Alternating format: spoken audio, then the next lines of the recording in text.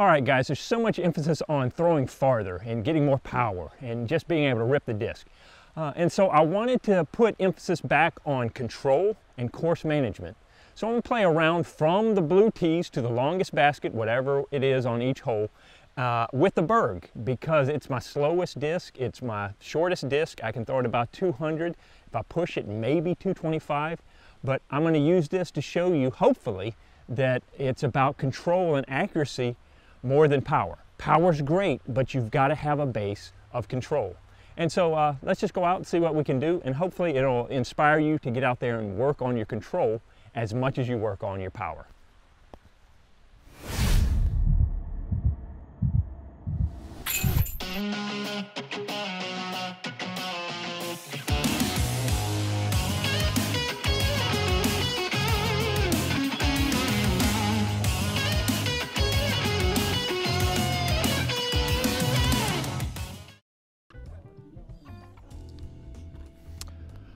Okay, so this really is going to be about playing within yourself and playing smart.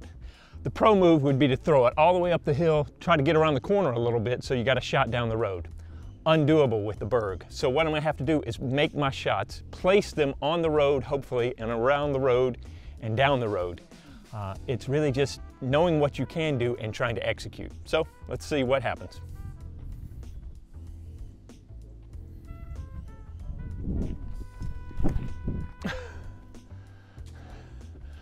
Boy, that first throw out of the car just hurts.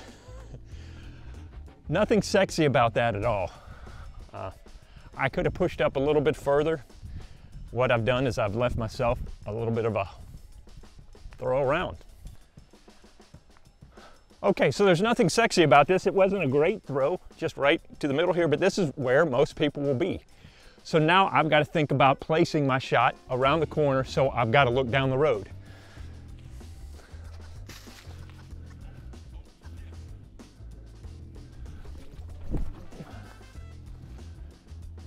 And just hope I don't roll off the edge. So this is about the best I could hope for. It's great right here. Now I've just got to run, going for the straight basket, just got to run it down the road. Hopefully don't get a kick off to the right.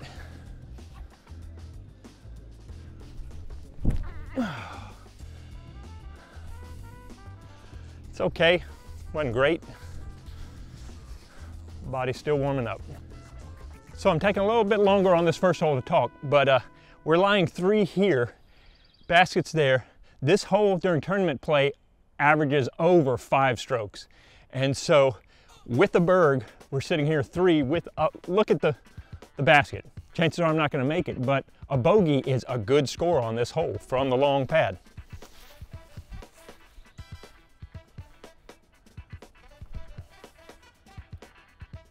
Ooh, just ticked it. And to be honest, I should have just laid it under the basket. I was going for it, but if I was playing smart, I would have just gone for a layup, for a drop in.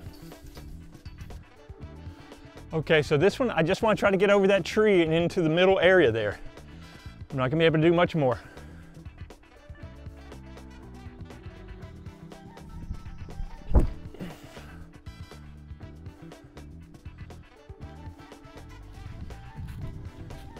So this hole's a par 4 from the blues.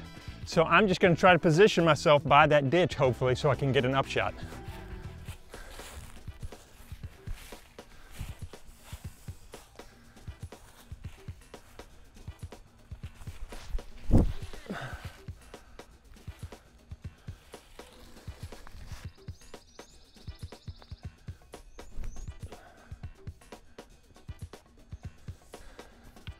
There you go for a tap-in par.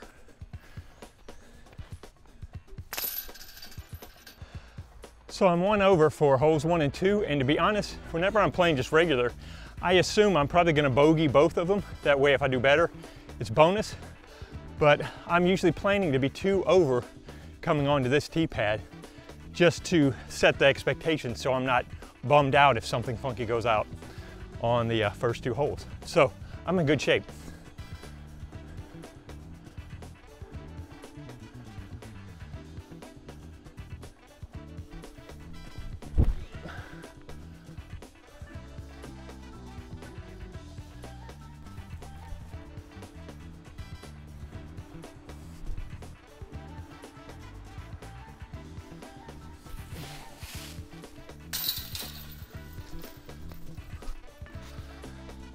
For the record, if I ace the blue basket going for the yellow basket, I meant to go for the blue basket.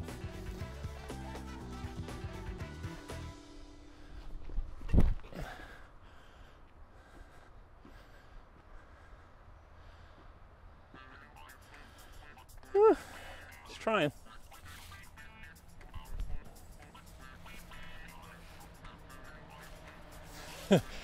Makes you a little nervous.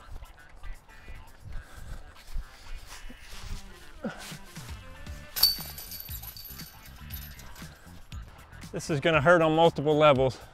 Forehand, Berg.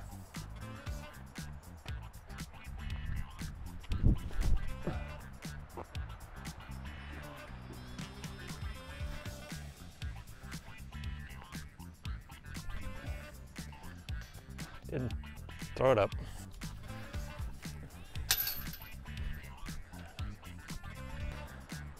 All right, so two options. I could try to pump one over the top, but that's a higher risk shot. Most folks won't do that, so I'm just gonna try to throw it right down the middle, land in the grass for an easy approach.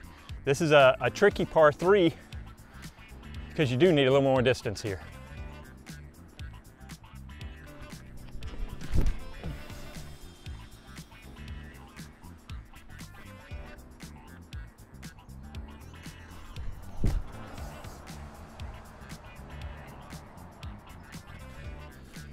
So this is a tricky hole because, I mean, that's an easy shot, but then you've got to make this touchy shot decent distance into here.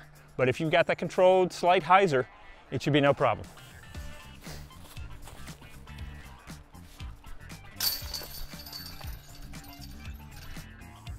Okay, so this one's saying we're going to the B basket, it's 498, so it's a par 4. So if we could do, I gotta do the math. What, 175, 175, 175, and then a putt? I think my math works out right. I think that's like 525. Yeah, who knows? But you don't have to win it all in one shot.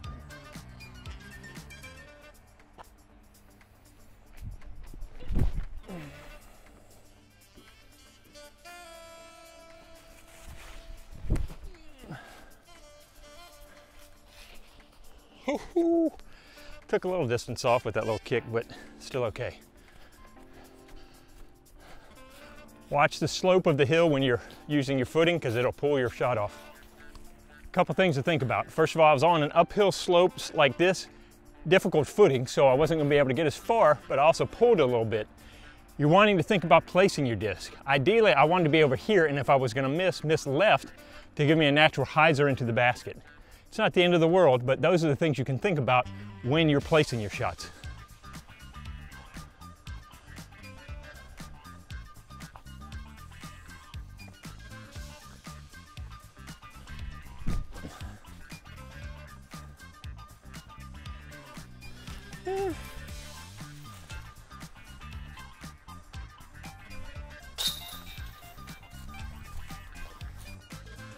I just got to try to keep it straight, keep it a little bit to the right so that I've got a chance to go around the corner.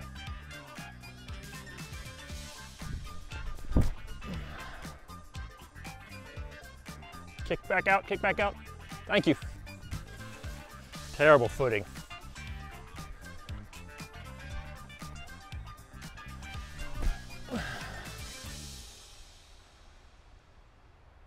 So, no. Oh, phew. Did it hit a bush? Did it stop? I think it stopped. Wow, that was headed all the way back down.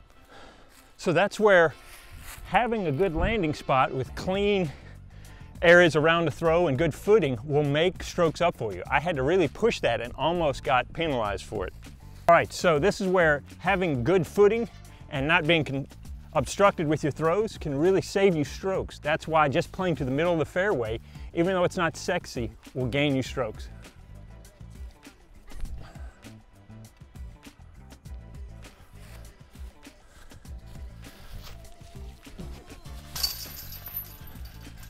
All right, so since hole 1 with the bogey, I've parred every one since, so I'm still 1 over.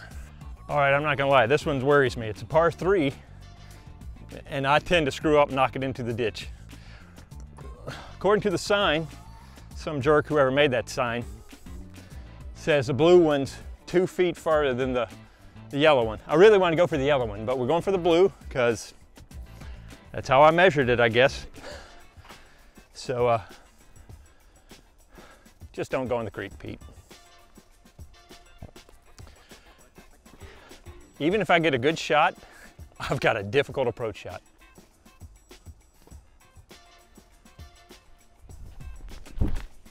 Especially if you smack, oh my gosh. If you're gonna mess up, you wanna mess up big. So instead of smacking the tree, you miss to the right of it. Jeez. Because everything funnels to the left, you wanna miss right, but this was a little much. And now, ooh, tricky.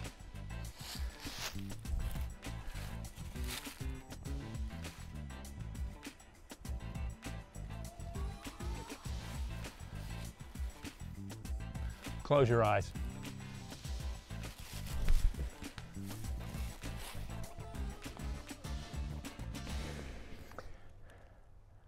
Okay, I'm gonna use this as a teaching moment. There's my spot. Okay, I'm back here. We can all basically agree. I went for it. Instead of doing course management, I should have said, I'm out of position. I gotta settle for a bogey and made a smart shot. Instead, I went for the miracle shot, which I had no right doing. I had a 1 in 20 chance of getting through there. And I buried myself, so it was gonna be at least a double bogey. Okay, so object lesson right there. Now let's see what would have been the smart thing to do. I got greedy because I was having a good score, and so I started thinking, push it instead of play smart. That's my fault. What I should do,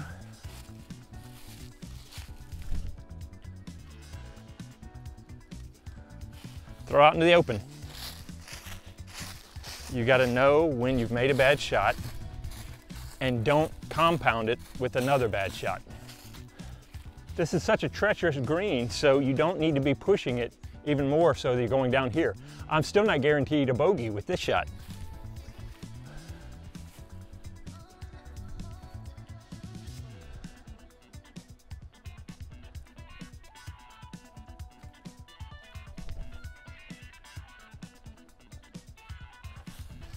Might be a little short.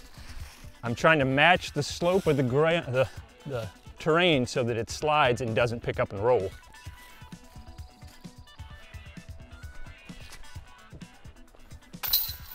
All right. So if I just played smart, that would have been 2 over for the front 9. Okay, so that's the front 9. I hopefully you got that object lesson right there. I really should have stuck with my plan, played smart.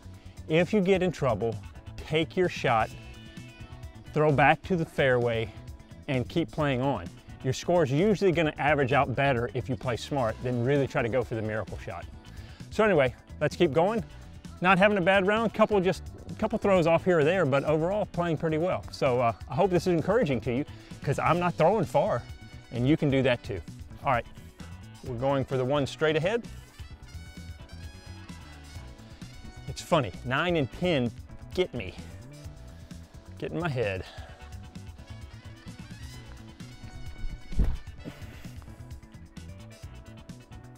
Kick left. Oh God, you want to be out in the open. I trapped myself. Better to be right than left, but that doesn't help. And let's face it, the longer par 3s are where you can get in trouble if you don't have more power. You've got to be very careful to get your shots because you don't have the extra distance to scramble out and make it up there. Because on a par 4, you've really got 3 shots to get near the basket to take a putt. Whereas this, you've got 2, and if you don't get the first one, you're going to be in trouble with the second one a lot of times. Wow. Okay, so there's a tunnel down. I could run at the basket, but that's not a smart play. We just learned that last time. This is awkward, but as long as I don't fade it out into the creek, I'm okay.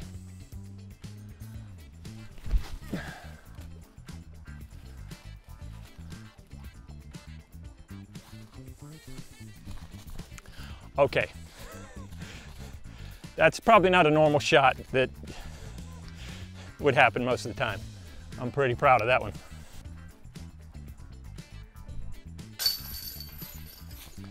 Now don't get me wrong, we want to try to develop distance because distance will save your bacon to be able to get out of trouble, but also if you can throw farther, then you usually have shorter second shots, so your margin for error gets in closer.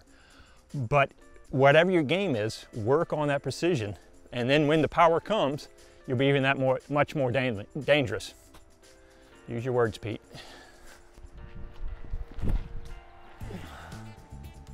No, no, no, no. I forgot that tree up there. I pulled it to the right. Okay, once again, here's where being off just a little bit hurts. I tried to give it a little extra juice and ended up pulling it and hitting this tree and coming here, which leaves me buried. There's almost no way I can get a par from here. If I was out here, at least I'd have, even with the sloped ground, it'd be tough, but I'd have a better shot at the basket. So being back a little bit in the middle of the fairway would be better than being in this. So you gotta think for your landings.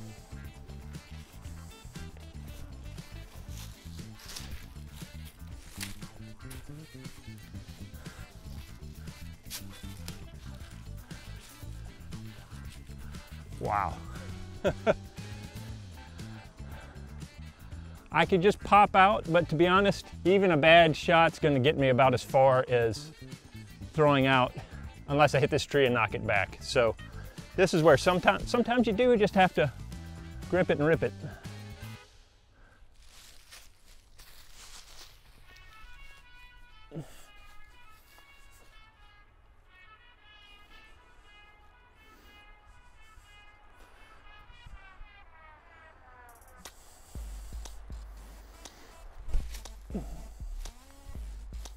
That's about all I got. And here's the danger. You do something like that and all of a sudden you feel you need to push. I've got a pretty good forehand, so I could run at the basket from here. The problem is if I miss, catch the hill or the basket, it's going down there and it's 2 more strokes back up. So the smart play is I want to throw it up over the basket and land in the grass just to the left of it. Make sure I get up on the plateau.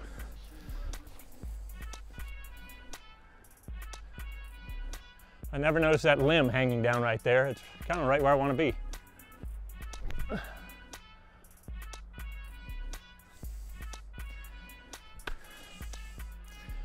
That limb got in my head and I didn't let it float in. I hit it on edge and just rolled it around. I'm good with these object lessons today. Also, to be honest, sometimes you just don't think. When I'm teeing from the short, I aim for just inside this tree right here for a simple putt. I should have just thrown it up and landed in that same spot, but for some reason I thought I needed to go up top.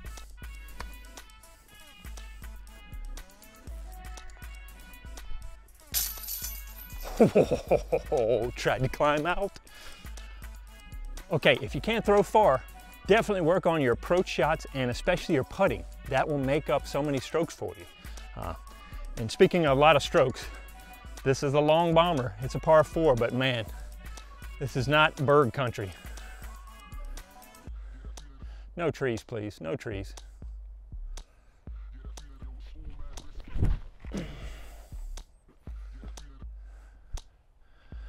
I made it. Boy, it'd been nice to be just a few feet farther over this way.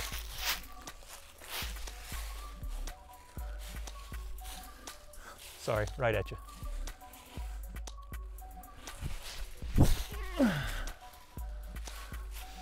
They pinched me off a little bit.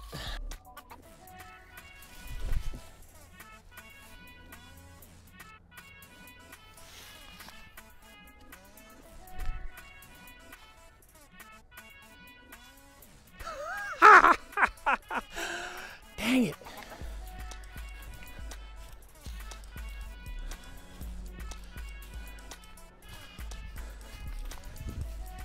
A 5 with a Berg on this is great all day long.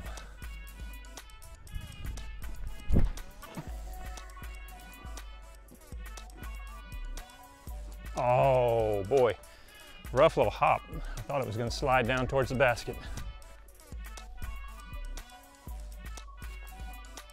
So a couple things to think about is if you're playing long, especially with a shorter disc, Most of the birdies are out of reach, so you're really playing for par and trying to negate as many bogeys as possible. But you've got to adjust your idea of what your score is going to be, because it's just, you don't have that many opportunities to get birdies to take out any bogeys you get. You could probably do 3, 4, and 5 maybe, this one, and 1 or 2 more. But really 16 I think is about it, and 18. And so you've got about 5 or 6 holes you could possibly birdie if you get a great shot. But otherwise, you're trying to throw for par and just negate as many bogeys as possible.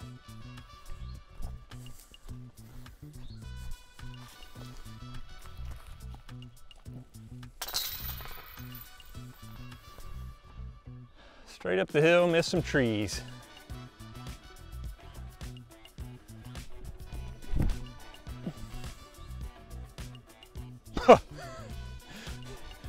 Go right through some trees. Push it off to the left a little bit.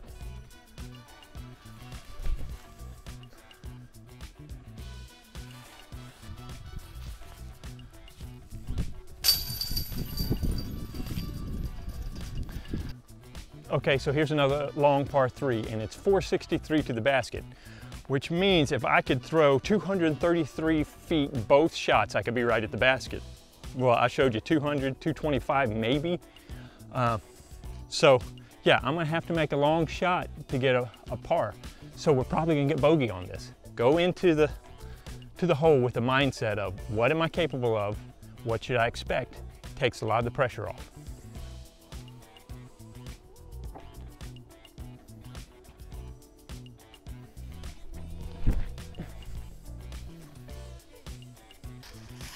And here's the other side of it. If you get a good throw and it's a little downhill, I made it way farther than I thought I would. So I'm actually lifted up, I'm feeling good because I've actually got a chance now. Not a great chance, but a chance.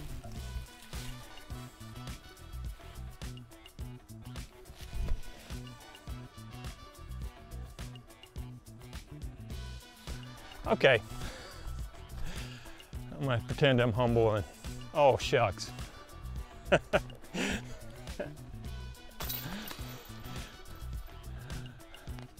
Well, there you go. I parred it, but it's like Christmas. I was planning to bogey or bet or worse, and I got a par, so it's party time. Okay, so we're going for A. This is treacherous. I love you, Berg. Okay, so let's think for a minute. Let's not play stupid here. I'm gonna play for the blue basket and then just drop down to the yellow basket and drop in, because the water and OB will kill your score. So even though I could go for it, I could try something crazy, and I could do it sometime. It's not worth it.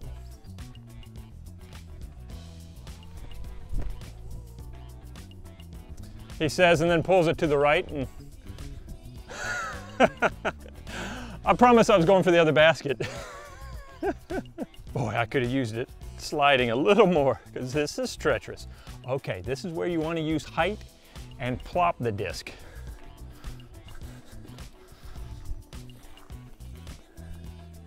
Or slide it, but I'm gonna go.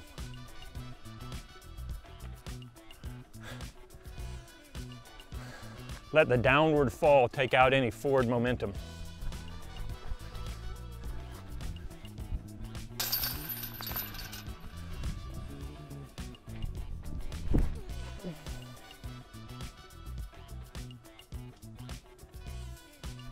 Okay, so on this hole, when I'm throwing normally, I just try to get up to the short tee pad and then come around that way.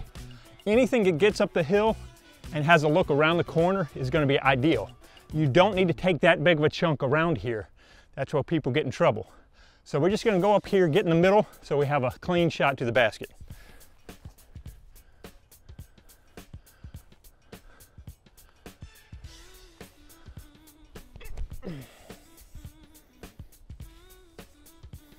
Well, I was wondering, that breeze, I pulled the corner a little too much.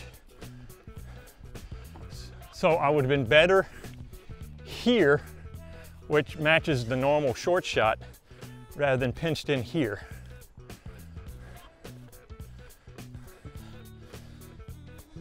So now There's my disc. I've got the choice of going outside, we're going for the blue basket, or running through that little window. And it's kind of a crapshoot to the left, so I might as well take the more direct route.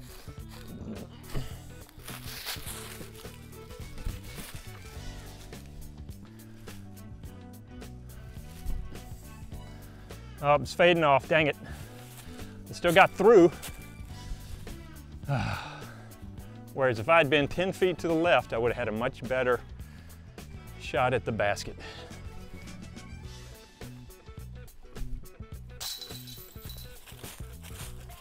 Okay, so here's the deal. I think I've got enough distance to get there. There is some wind coming up, but I've also found that when I've tried to lay up short, a lot of times I'll catch a roll or something and it'll still carry me into the creek. So I'm just gonna go for it because the odds, you know, sometimes you just gotta do the math. It's almost equal, lay up or go for it. You might as well go for it because something great may happen. So that's what I'm gonna do here.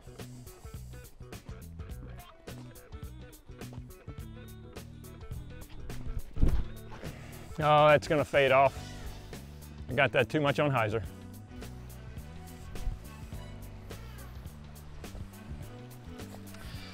Half run, but to just make sure it lands near the basket.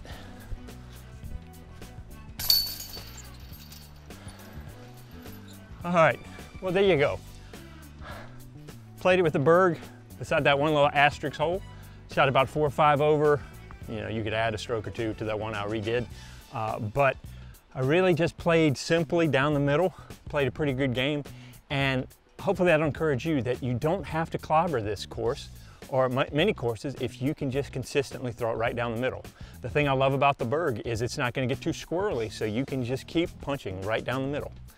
Anyway, please let me know in the comments if this was encouraging, because I'd love to know what's going on with you, and hopefully I'll see you on the next one. Take care, guys.